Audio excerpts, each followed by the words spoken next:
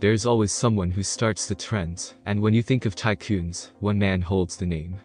In today's episode, we'll talk about the first tycoon in history, and how he controlled what came in and out from the now known New York City.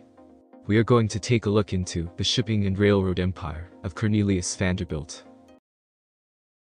Vanderbilt was born in Staten Island, New York, when the city had a population of only 33,000 people.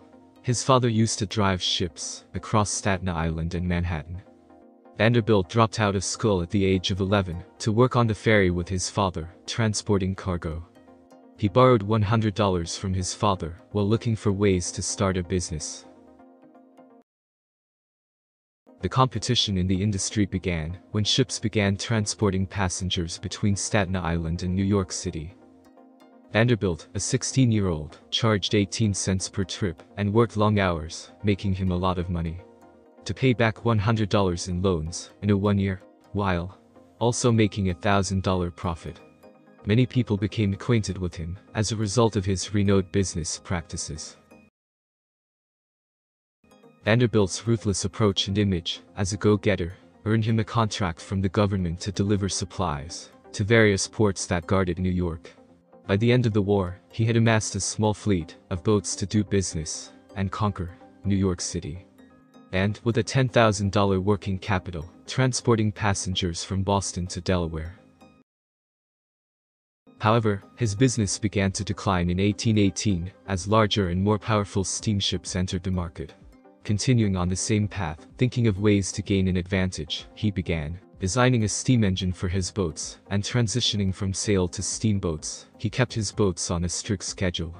Planned on working more hours than his competitors was his strategy to take them out of business. Vanderbilt spent the next 40 years building the world's largest shipping empire, and he soon became a billionaire. James W. Marshall was a dominant force in the industry, but he was just getting started in the early 1948s. He discovered gold in California, and the discovery of gold attracted approximately 300,000 people to California. From all over the United States and abroad, Vanderbilt made certain that everyone who came to or from California used his boats, earning him more than $1 million in a year. He then went up against a cartel, where one man was about to put a group together of companies that operated under the Hudson River ran out of business, and the vendors started capitalizing on President Andrew Jackson's populist language, naming their service the People's Line. Offering low freight rates to customers, his service quickly became a large player in the Hudson River, and they bought him out. In 1853, some of Vanderbilt's associates had sold him out for $100,000. During that incident, Vanderbilt was on vacation when they took over one of his most important projects. When he discovered their treachery, he penned a letter to them. "Gentlemen, you have agreed to defraud me. I will not sue you because the law takes too long and will ruin me." Within a year, he had re-established Vanderbilt's roots, and he was now the most powerful man in the world. As transportation became more popular, he sold his steamship company and invested the proceeds in a railroad.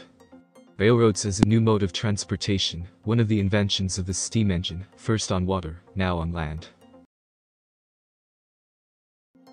The year 1861 marked the start of the Civil War.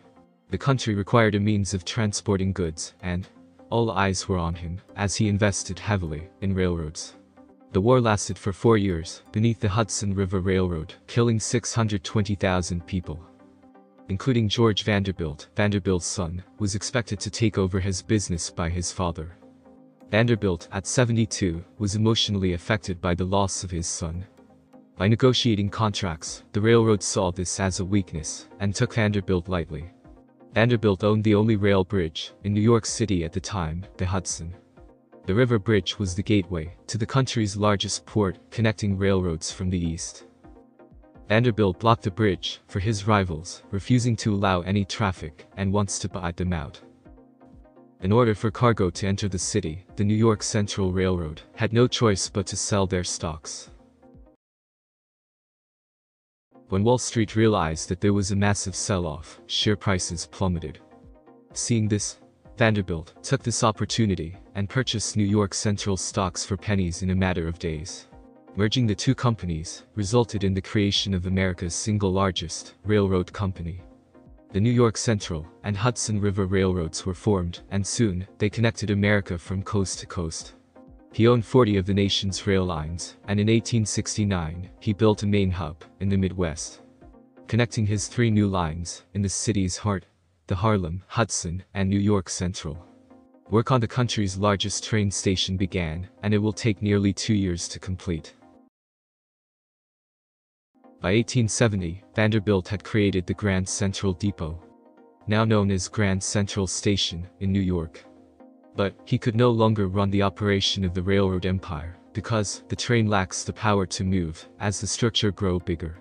To keep the trains running, he looks into kerosene. He can run the rails more effectively if he can get kerosene on his train, so he went to buy kerosene from Rockefeller, and oil began to fill Vanderbilt's train. Vanderbilt died at the age of 82. In his Manhattan home, he left the majority of his fortune, estimated to be worth more than $100 million, to his son. Today, Vanderbilt family's net worth is estimated to be more than $1 billion for his sons, wife, and daughters. He would be remembered as the man who controlled sea transportation, which valued, today, will be around $180 billion. Have a good one, the land that paved the way for entrepreneurs to come. Until next time. Business wisdom.